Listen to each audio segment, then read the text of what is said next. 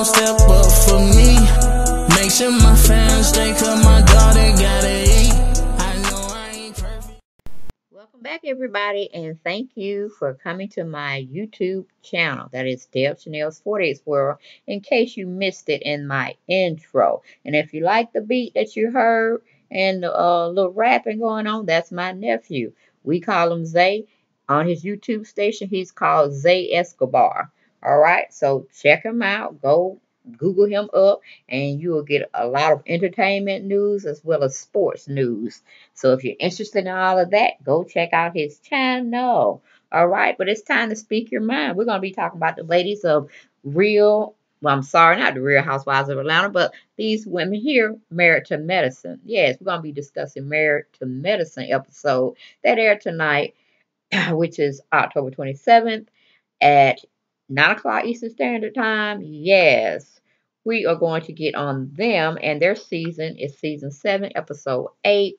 The title of this particular episode was called Food for Thought. Just to give you a brief synopsis or summary of what's going to happen in this episode, we go like we take it like this. Jackie butts heads with Curtis over the rising costs of their renovations. Contessa gives her father a new smile, courtesy of Dr. Heavenly. Simone and Cecil gives Miles a wake-up call about his future. And Quad celebrates her birthday and her new cookbook. Again, this was Married to Medicine, season 7, episode 8, and the title was Food for Thought. And my summary addition was just to give you a brief synopsis of everything that happened and transpired also throughout this particular episode. The biggest part was Quad's book signing slash birthday party. I didn't really see too much towards the end when Quad got, or she surprised her own self with a $92,000 automobile. And I'm like, Quad. Are you not planning on having a family one day? Honey, you driving around in a house, okay? And in Atlanta, a $92,000 home is it's pretty decent for for a one person dwelling. And depending on if she bought the land, it could be a nice house set up for her. Since she just held the puppies in herself, and it don't look like she's gonna waste any time slowing down. She's putting her career first. She's trying to make her money, both on Sister Circle as well as Married to Medicine. So, yes, Lord, she is striking the pitchfork hard. All right. She's down and out in them streets trying to make her a living or way of life, trying to make that ends meet. Okay. Then we got Simone's son. His name is Miles. He's her and Cecil are pretty much trying to groom him for college, making him accessible to learning more so he can get out their house and do well by himself. Okay. He transferred or had to come home from Howard University because I guess he had too much of that freshman what do you call it? Episodes where they leave high school, go to college, get caught up in all the hoopla of the parties and, just the freedom that they didn't have when they were under their mother's and father's roof. He had a little taste of it. He just went wild. And I'm sure his grades fell, and that's why they had to bring him out of Howard University and back home. And he attended Georgia State University, which is not a bad academic, educational we call it environment for him to be in. A lot of people graduate from Georgia State University and go and do good, well within their career and do very good about providing for themselves. So I don't know why she was kind of somewhat snubbing Georgia State, like it's okay, but I want it better from you. I want you to be at Harvard or Howard University was a good HBC college, but you didn't take advantage of it. And now homeboy talking about he want to go to Berkeley. He want to go out in California and spend some more of their hard-earned working money, especially the mother. Okay. So she's pretty much saying, I'm not sure about that. So that was a big scene that they were trying to instill in him values, morals, and a good education and how it can take you so far. So you can live in a big house. So you can drive a nice, expensive car. Da-da-dee, da-da-da. Okay, then you got Jackie. Big whole scene about she's wanting to renovate this house, and God dog it, it was $300,000. Okay, that's a brand new house for some folks. That's a brand new medium-sized mansion. But of course, she wanted to really gut everything at this house. I don't know if they got it for a steal or whatever, but she's already in a house that was previously owned by someone else. But she's trying to draft up her own manuscript and outline of architectural work on how she wants her house to be built. I'm like, girl, you should have went on bought some land somewhere and put you a maybe a 5 acre land, put you a house on top of it that you build from the ground up and just call it a day, okay?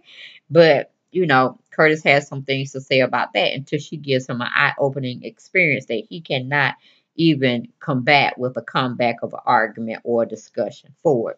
Then you got Qua. She's paying homage to herself, her sister circle, and then her sisters that she's been with, rocking with from day one, which was on Married to Medicine. And that carries a lot of fuel for the negative because she's shouting her sister circle out before she's shouting, basically her teammates out that she's been rolling with for at least 4 or 5 years now, maybe a little less, okay? But that's the scenes I wanted to add on to the summary of what actually went down in this particular episode. But we're gonna go to Quad first, all right?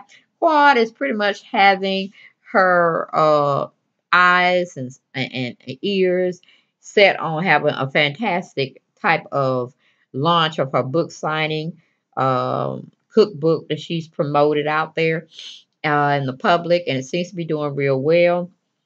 And she had a book signing at Barnes and Nobles, but taking it back to her checking on her event that she's putting out a book signing party launch as well as her birthday party. She combined them all in one, and it's a good thing. I mean, I didn't really see you too much celebrating your birthday other than you doing a little networking about your book signing. But I guess when you're making money, it just don't matter. You're gonna be happy either way. But she invites everybody in their little circle except for Mariah. And she's cool with it. She like, I could see her and I could be cordial when I have to film with you all in certain scenes. But my scene that I have to put together and provide an audience to view it and whatnot, it's gonna be absent of Mariah. Okay. That was fun. Then, like I said, she had her book signing at Barnes and Nobles. It was a cute little scene. It didn't seem like there were too many people in there at the time when they first start rolling the film, but as it got, I guess later on in the day, they edited and it showed her having, a pretty good, nice piece of people, excuse me, out there to support her in her new venture of her cookbook. And of course, Dr. Heavenly came because that's our ace boo coon, and Contessa came with Dr. Heavenly. Or maybe they showed up in two different cars, but they walked in the door together. Okay. And Dr. Heavenly just started shading it once, like, I got things to do. I ain't got time to stand in this line. Her and Contessa both were like, oh, this is too long. We need to be up front in her line. She need to we got places to go and people to see. And we got time to be standing in this line. So they both were just piss ass poor when it came to being patient and knowing that, Quad had to file an order or receiving her guests, and if they had to stand in line because they got there not a little bit, maybe 30 minutes to an hour earlier than when it was supposed to open up for her book signing, they would have been the first in line. But then, it just all depends on how many people follow Quad, and they wanted to be the first one to grab her first edition of her cookbook or whatnot. Who knows? But they were just making all kind of negative banner while they waited in line and filming was being produced. You know what I'm saying? So that was pretty much it of Quads and her mess, other than at the end, Quad had a very lavish type of birthday slash cookbook reception party for the people of the who's in her circle crowd or whatever, who she feel like she want to invite and celebrate with. She had people swinging in different, well, like what do you call it? What was her name? Dr. Simone, she called it when she walked into Quad's event, ooh, this is a circus. And then pretty much she was right on point with that. But it was a nice upscale type of circus environment she was trying to motif herself out and show that she can throw a elaborate, strange, but elegant party. Okay. So she had a woman dressed up like a butterfly and she was all lit up and stuff, which was out. I'm like, what? What is this? A costume party, a Halloween party? What gives? You know what I'm saying? So that was a hot mess, but it was okay. Choosing, that Quad, this is what she wanted. This is what she wanted to give to the public and her constituents and stuff and her friends. This is how she throw her parties, elaborate, it's over the top. It's her, okay? And then so she goes in towards the end of her event. She goes in and thanks Sister Circle, which is the what do you call it? I think it's a talk show she's on here in Atlanta called Sister Circle, and she pretty much gave them the kudos for being there, having her back through all her rough times, her bad times, teaching her what real friendship was, what real women do for each other, uplift them, this, that, and the third. And she was just giving Selena and I think her name is Rashawn or something like that. But like I said, they over there. I didn't see Tracy Braxton, which she's was it Tracy? No, I'm sorry, Trina Braxton. That's a part of Sister Circle. She wasn't there, but she's on Sister Circle. So it's just Selena and like I said, Rashawn or Ross, somebody. And she was singing their praises and this, that, and third that, they were very good to her, especially when she was having a good time. And so not Quad, but what's her name?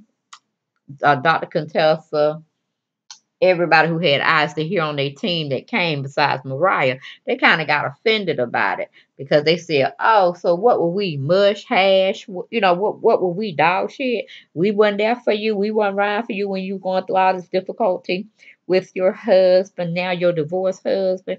Oh, okay, so Eugene and Toya and Dr. Simone wasn't here for it. They bounced out. Okay, and that was pretty much the life of Quad on this particular episode. Then we go to Buffy because we really don't have anything to say to her. I don't understand why she's here on the show because they don't give us anything. Her husband is a psychiatrist. He escorted her to the party, book launching signing event that Quad was hosting. He came with his wife Buffy. He seems like a fish out of water still. He wasn't giving me anything but nice. That's it. Being humbled. And just being an all around cool cat that's quiet and you just sit up there like a fixture on the wall or something. You got to go and speak to him and have a little banter, and then it's okay. You too bored for me. I gotta go. Type of issue. So and then let me see. That's pretty much it with Buffy. She didn't really have too much to give or say, and they didn't too much pay attention to her as far as the filming. So moving off of her, we'll go to Dr. Simone's. Dr. Simone thing was she had to shade Quad when she finally got to the meet and greet slash birthday party with Dr. Jackie. She pretty much was like, "Oh, I see this is just like a carnival show. But this is Quad. Yeah, established, fantastic, and strange." Pretty much what she wanted to say. Not in those exact words. Um, and that was pretty much it with her as far as her talking to Cecil about their son, Miles, and how he's not being proactive and making everything cool and refreshed for, what do you call it? College level thinking. They got him home from Howard because he wasn't making the grades. He wasn't being responsible. He didn't have that get and go attitude, kind of like more of an extrovert than an invert type of behavior, demeanor from him. They wanted him to, be self-sufficient and be proactive about his life and what he wants for it and go out there and get it, show some little gusto about himself. But he was like, I don't know, but I know I want to go to California. I want to go to Berkeley. I want to get the hell out of Georgia. Okay. I don't want y'all to buy me no more. That means I'm going to have to straighten up and fly right, wash my clothes accordingly, keep myself orderly, give me a good study habit going on, then I do that. Because I want to leave. I can't stay with y'all anymore. So they were basically talking about their son, what they were going to do. They went up to his room, having a discussion with him. Of course, Dr. Simone treating him like a 5-year-old, like, you don't even wash your clothes. You don't even have a good studying habit.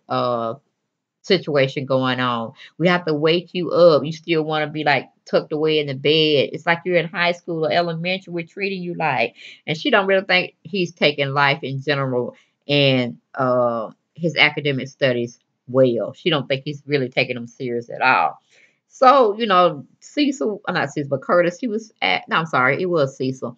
He was acting like, okay, she's been a little hard on you. I understand you're a man. It's going to take us a little while to get you to understand that we're not going to be here the rest of our life. You can't live with us for the rest of your life. And you need to be proactive about getting your ass up, going to school, getting you probably a part-time job for what he wanted to say, but I'm going to say it anyway. He's probably need a part-time job too. And, study, study, study. And he'll have some loose change in his pocket while he ain't studying, okay? But that's just my pun intended.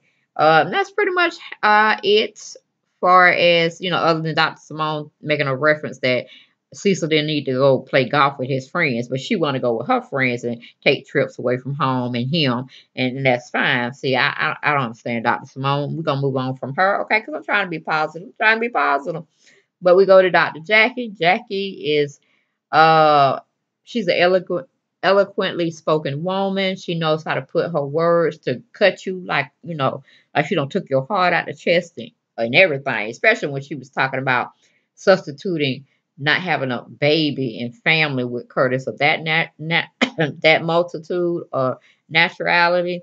So she's gonna put all her emotions in her baby, her new renovated house is going to be her new baby. I'm like, you can't make objects or material things your baby.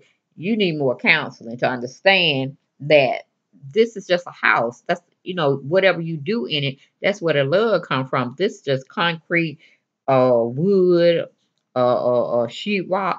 It has nothing of no value of it. But she's basically telling Curtis that, yeah, you are going to pay for these revisions that I want my house to be because you didn't give me what I wanted, which was a family with you, a child, children, the whole motherhood thing. You took that away from me. And she was half blaming him and half blaming cancer. So the cancer scare she had and where she had to have a double mastectomy. And she feel less than a woman like that as well by not having her breast, but she's dealt with it. But just not having children, you still see it plays a very deep hurted seated root of pain for her that's not going to go away unless she has the opportunity to adopt the child or do something with her eggs, which I don't know if it's plausible at this time or not. But they showed a back screen or shots when I should say slides back in the day when her and Curtis was talking about bringing children into their life. And he was like, I don't want that life. I had children.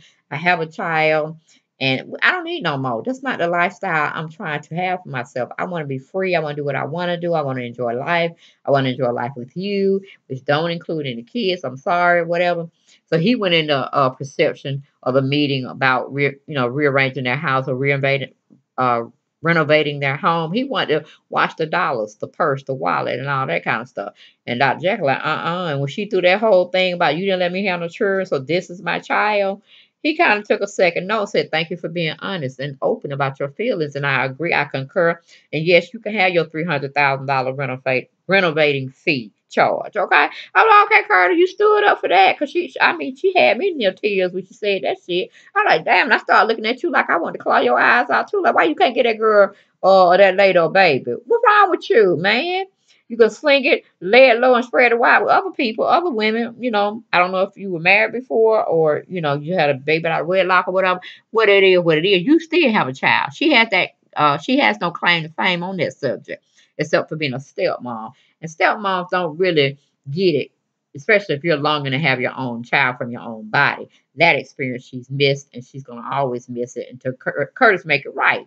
And this have adopt the child. You know what I'm saying? Get that girl what she want. I think before this show ends in its entirety, she may end up getting a baby. Who knows? Curtis might say, okay, fine, we'll have it. I guess I'll be 90 years old to 100, going to a basketball game, but okay. But then again, she may not get it. It just is what it is. But I don't think she's going to get it with Curtis because he's just too steadfast, hard, and shut down on that idea. And that was pretty much it. She didn't shade too much of going to Quad's event, per se. We gonna move on to what's her name? Toya. Toya still shading people in her confessionals, and she's upset because she has to attend a party with her best friend, her Booski. Um Mariah didn't get invited to. She's over talking it with Eugene, her husband, where he seems to be her confidant. You know what I'm saying? Her ace boon coon when she ain't with the ladies trying to cut up. And she's telling him how she feels. She feel kind of bad about going, trying to support somebody that don't like her best friend.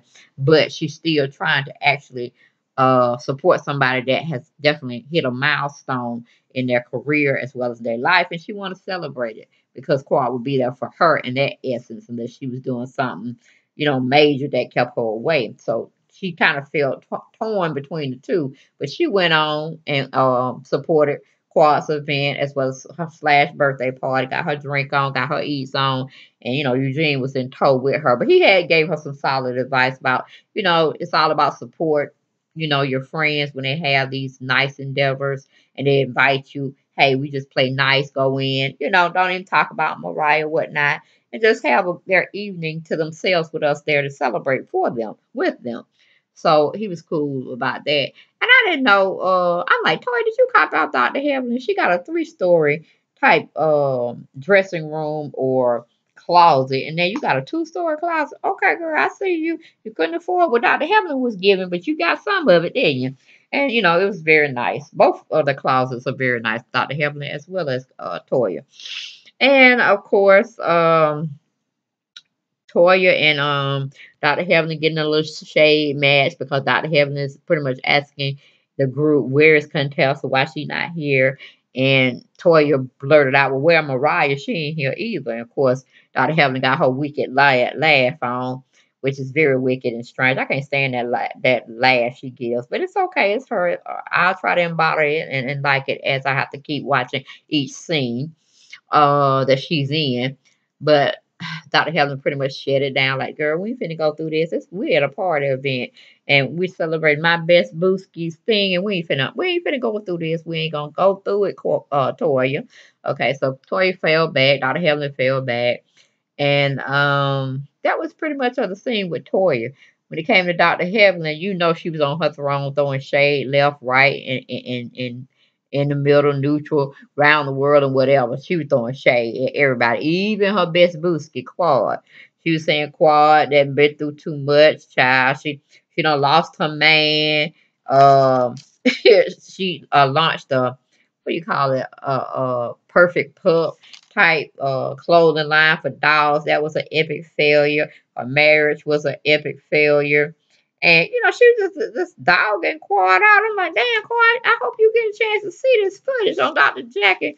I mean, Dr. Heavenly shading the hell at you and saying you can't keep a man, you can't keep no money. You had a rough time uh with these business ventures that went south. But damn, okay, you could cook. I don't like to cook, but I'm gonna come support you, buy your book so you can keep getting your coin or your dollars. Okay, so that was pretty much Dr. Heavenly thing. And then she had a scene where Dr. Contessa had brought her dad in. I'm sure it was several more visits that they edited out that they didn't tape because you ain't going right in and Dr. Heavenly have a bridge already made up they're gonna fix your mouth. And I was like, wait a minute. Before that, they were showing Contessa's dad had a 5 carat, 8 grams of gold what do you call it, teeth fixture, a grill is what they call it. I'm like, wait a minute now. He need to go on and sell that grill, break that shit down, and put it in the bank account or give it to his grandchildren because that's a hot mess. I like that old ass man sitting up there telling me he wearing a grill. I like, But, Dr. Heavenly did very well with, reconstructing his teeth, with the bridge and everything. It looked very nice. So I'm like, okay, but I bet it cost a pretty penny. I don't know if it was just freebie she did or did Contessa actually pay her full price for her services? That have yet to be determined. Then we go to Contessa. Contessa still being resentful. throwing up in her husband's face about he was just, too weak of a man. He could have, let her finish her program and just that and third. She just being, real negative and very aggressive about, having to have to throw shade at him to make him feel bad. And of course, he don't feel bad. He feel angry towards you because you keep bringing up the stuff every episode that is shown between the two. And then you bring it up in front of the kids, which he expressed. We ain't having this conversation about you quitting school and you having some resentment towards me and probably the children too, because you can't finish your occupational therapy type of program. I'm sorry, but he made it hard for her in true light, but still it was ultimately her decision to quit the school. She could just say, okay, I see your shade, I feel your shade. It's a very big burden on me, but I'm gonna still be going forward because I'm gonna get this licensure under my belt and my family is gonna be fine. Okay. You're gonna have to do what you gotta do, and I'm gonna be, Skyping them and doing a little bit more that I can do on the go. But we finna keep this program running, this train running, this plane flying towards this degree or certification, and that's should have been it. You know what I'm saying? But she just felt like she had to bring her daddy in it. Time out. It was a scene where she was out to lunch with her kids and her family. Her dad showed up, and she was trying to pull him in the loop to say, "Well, can you come watch my kids so I finish school?" He was like, "No, hell, I cannot." And her husband was kind of upset that she would bring it up in front of the kids, which was a no-no in his eyes. We ain't finna argue. We ain't gonna go back and forth with this subject. It's a dead subject. You said you quit because you want to blame it on me. That's fine, but that we have beat that horse. It's dead. Put a fork in it. It's done. Okay, don't do that. But her daddy pretty much said her straight like, no, I'm coming to visit and I could stay, for 2 weeks, maybe if y'all want to go on a trip or whatnot. But no, I got a business to run myself, and no, I'm not going to take care of your children while you go to school and finish your, educational endeavors. You're going to have to make it work between you and your husband. I'm not in it. And I'm like, cool, Papa, cool. Shut her shit down. Let me see. Is there anybody else I needed to talk about? I think that was pretty much it. Oh, and I had to make a joke where Toya did say some crazy ass shit. She was saying don't a woman should taste their vagina juices before their husband taste their vagina juices or their boyfriend or whatnot. And Dr. Hell said, I ain't going around tasting my vagina discharge. Are you crazy? But I know what it tastes like. It probably tastes like coffee and mocha and all. She was just shading her own self and the other ones. And Dr. Simone, she just looked like she was just too appalled that would even come out of Toya's mouth. And, just like she need to be censored for saying that. And I'm like, girl, Dr. Simone, you just doing too much. Because when you drunk and you in a mood, you don't know what. He could be down there licking you and feeling good. And he come back up with your juices on his mouth. You kissing and you carrying on. So you pretty much probably already don't taste your juices if he goes down like that. Hell, I know I had with my ex-husband. All right. It just is what it is. And it was okay. It didn't stink or anything. It just slimy. Okay. I know y'all didn't want that too much information. I know, but I just had to throw that in there. But that was pretty much it. Like I said, Dr. Hebb was just throwing shade, period, at everybody and anybody that she wanted to give it to. But we moved to Mariah, and she's the last person. She's out celebrating Ramadan. It's a Muslim holiday custom, and she's with her husband and her family, and then she invites her mother and some more close knitted family members and stuff, or business associates, or just friends, I guess, that's been in her life that she considered to be solid, good, upstanding people. And of course, a few of them were trying to throw shade at Claude, calling her a hoe and this, that, and the third. And Mariah was there driving a bus, Kiki and laughing and carrying on and saying, I don't care. I didn't want to get invited to her party, but it is what it is. But I hope, and it's like she was alluding to, she hoping Toya didn't go and celebrate because that would be like a major breach of trust and stuff of that nature. And of course, her mama Lucy was sitting there saying, yeah, you got to watch them and this, that, and the third. I like, Lucy, honey, just, don't say nothing. Be nice. Just eat your food. Agree by shaking your head and let it be done because Mariah's going to come back into that circle and take the phone like she's always had, like all the women have married the medicine. Only Toya really pretty much get them all told and put them in their place, but they don't accept her anyway. But y'all, that's all I had for this particular review of the Married to Medicine ladies, the crew over there. Um, Again, it was titled Food for Thought. It was for season 7, episode 8, honey. They were, I mean, my Academy or VB, not Academy Award, but my VMP, no, I'm sorry, Most Valuable Player, my MVP, got twisted, tongue twisted there, would probably be Jackie because she's a great manipulator. She knows what she wants, she gets it, and she makes you feel bad. Especially if you don't want to give it to you. Because that number she did on Curtis, I was like, damn, she know she can try to bring you to tears and give her the world if you want to. That's one good manipulator right there, honey. She knew how to play them cards. But she had a chance to get what she wanted, and that was okay. Even though it's materialistic and it's gonna outlive her. But it just is what it is when it came to that subject. But that's all I have for this video. Y'all get down in the comments. Y'all tell me what y'all felt about them. Don't forget to this is a new polling week with me putting questions over there on my community feed site on my YouTube station. Go in there, take the polls, tell me how you feel. Remember, speak your mind because it's always a joy to hear what you all have to say or what I put out there just to have an interaction or dialogue between us. Okay, it's a family affair. Get into it. But yes, y'all enjoy this video. Share this video. Like this video. Continue to subscribe. Continue to tell others about me. And let's blow up together. All right, peace and blessings, and I'll see you next video. Bye-bye. I know I ain't perfect, but I'm just telling how it be.